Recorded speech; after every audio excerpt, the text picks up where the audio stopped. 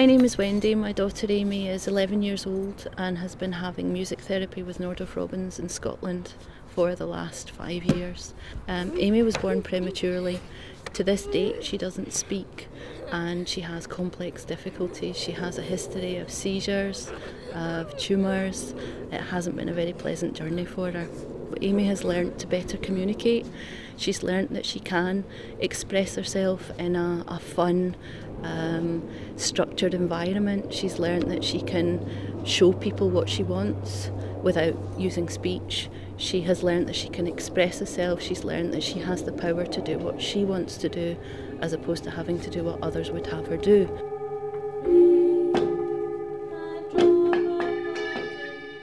Nordoff Robbins Music Therapy in Scotland is a charity which is funded by donations.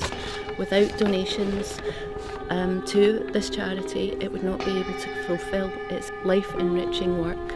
Children like Amy would not be given chances in life to live a life as she does today.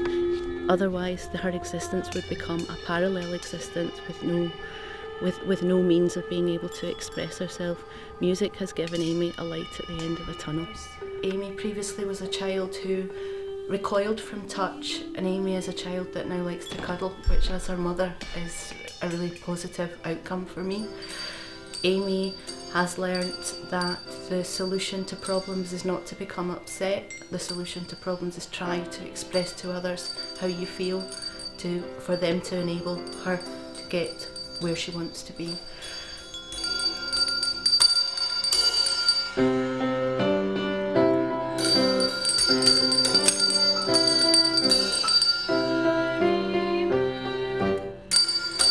She's a happy girl.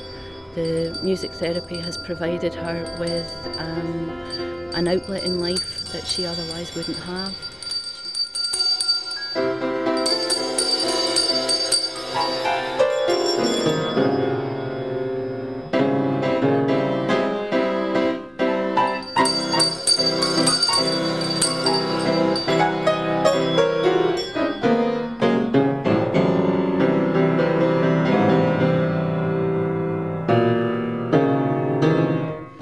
Without donations, Nordoff Robbins Music Therapy in Scotland would be unable to continue helping little girls like Amy, and little girls like Amy would have to lead parallel lives. We have no idea what the future holds with Amy, for Amy, but the future with music therapy is a positive one.